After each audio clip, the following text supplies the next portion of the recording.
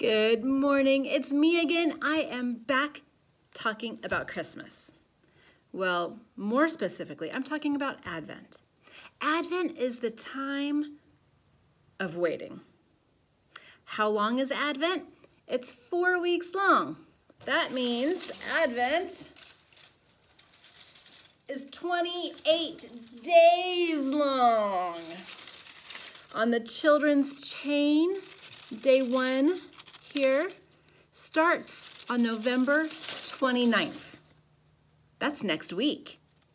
Advent starts next week and will continue through Christmas Eve. Now, it's a time of waiting. What are we waiting for? Some of us are waiting for packages we've ordered from Amazon. Some of us spend the time waiting by decorating, maybe putting up a Christmas tree, shopping and buying gifts. One of the decorations that I grew up with is called a nativity set. This is my very first nativity set that I got. I got it kind of in college. Most nativity sets will have a house of some kind. And at the very minimum, they will have a couple figures. This one is Joseph. What was Joseph waiting for? He was probably waiting for the birth of his son just as much as Mary was. They were called as part of a census to travel. Mary, being very pregnant, was probably waiting for the donkey ride to end so they could arrive where they were. Baby Jesus, waiting to be born.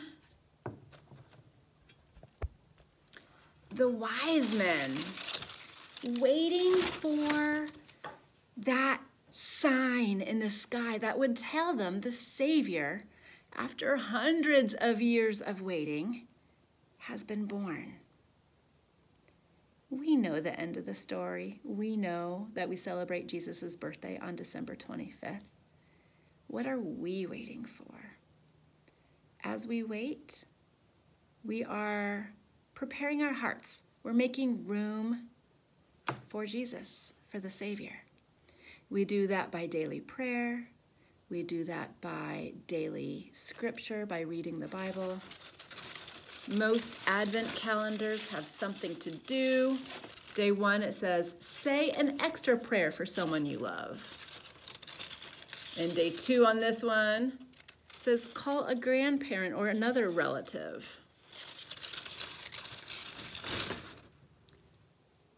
Advent is not just waiting like you're waiting in a line.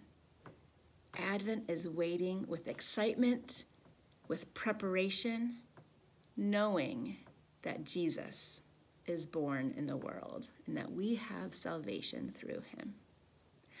I hope you have a great Sunday, and I will see you guys later. Bye.